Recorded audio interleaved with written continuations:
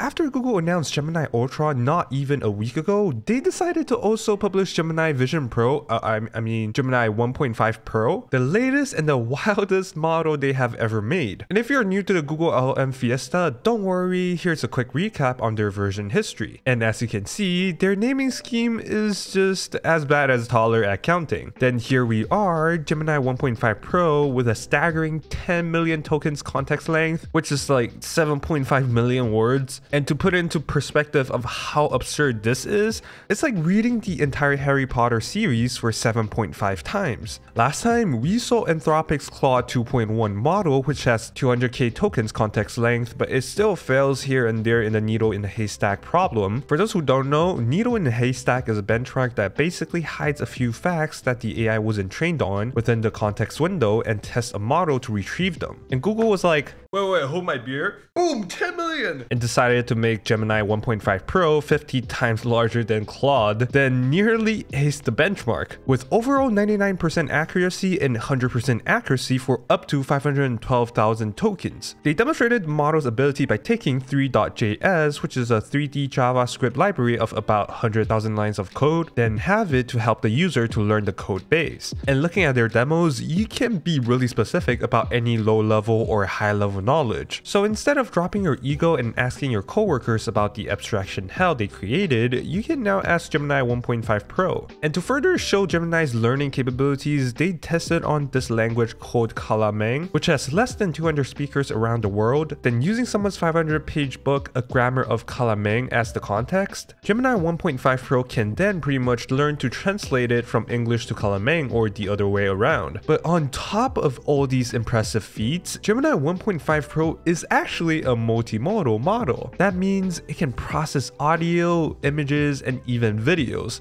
with the capability of analyzing videos up to 3 hours long and audios up to 22 hours. Both of them still ace their needle in the haystack benchmark, which is absurd given how no other multimodal models have been able to analyze videos and audios that long, and easily beating the combo GPT-4 plus Whisper for audio haystack and GPT-4 Vision in terms of video length. It is able to output precise timestamps of an event that you described, and even understanding a doodle that is illustrating a scene, then also provide you the event timestamp. This absolute nuts model apparently took way less time to train compared to Gemini 1 Ultra and barely lost any capabilities, and has a pretty decent jump in performance compared to Gemini 1 Pro while having a super long context. And the key to success of Gemini 1.5 Pro is, guess what? Using mixture of experts. On top of that, some people speculate it might be using a research paper published only 2 days ago called Large World Model that uses ring attention, which enabled LLMs to process videos up to an hour. This connection was drawn because Gemini and Large World Model are both running on TPUs, which is provided by Google for free to the researchers that were working on Large World Model, and Google might have had the opportunity to reference this research before the whole world has seen it. And this does give us a slight hint on the architecture of Gemini 1.5 Pro. But after the Gemini demo incident, I suggest don't have your hopes too high. So take off your copian mask and stay calm before they bless us with 10 million tokens to play with. When they are done cooking, they will roll out Gemini 1.5 Pro with a standard 128k tokens context window. Then they will soon plan to introduce pricing tiers that start at 128k context window and scale up to 1 million tokens, which is I don't know when. And they did not mention about the 10 million tokens because that might be too expensive to run commercially right now. And this has been the Code Report. Wait, I mean this is ByCloud, and I'll see y'all in the next one. Okay, never mind. I thought we were done here. OpenAI saw Google publish Gemini 1.5 Pro, so only 2 hours later, they published Sora, which is their first text-to-video model. I'll maybe make a video about it soon, but